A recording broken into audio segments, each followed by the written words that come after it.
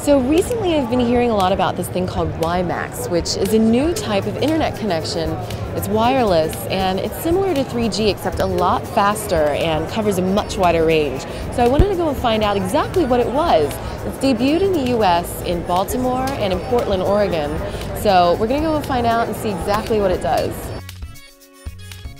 So I have a few questions about WiMax, and what is WiMax exactly? It is high bandwidth connectivity at your fingertips. We tend to call it the big brother of Wi-Fi. Wi-Fi connected you in buildings that spans a much greater distance. So does it work the same way, like when I have my cell phone and it's grabbing it from a cellular tower? Does it work the same way? Actually, almost exactly the same.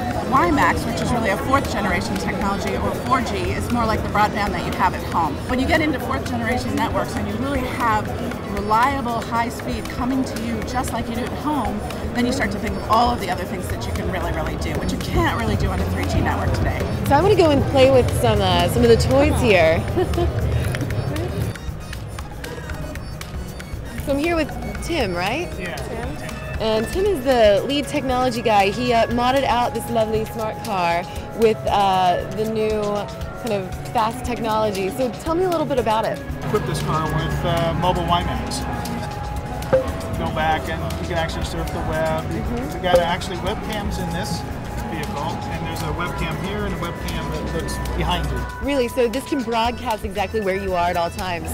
We've got GPS location equipment in here. In fact, we can even send video from this car. It shows exactly where the car is, and it shows video. All right, well, thank you. No problem. This is Portland, Oregon's light rail system.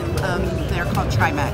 What they did is they looked at WiMax as a very interesting technology because of what it can broadcast in terms of the amount of data and the speed of the data that it can give them. And what they've done is they've mounted cameras on several of their trains, and those trains are streaming feeds back to them, and they're using it mostly for security purposes, so it's not a consumer application.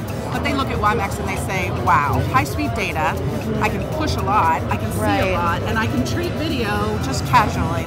So I have a feeling that this WiMax is going to make a big impact in the way that we do everything, whether it's driving, computers, phones. So I definitely keep an eye out for it. Some of the cities already have it, so watch out.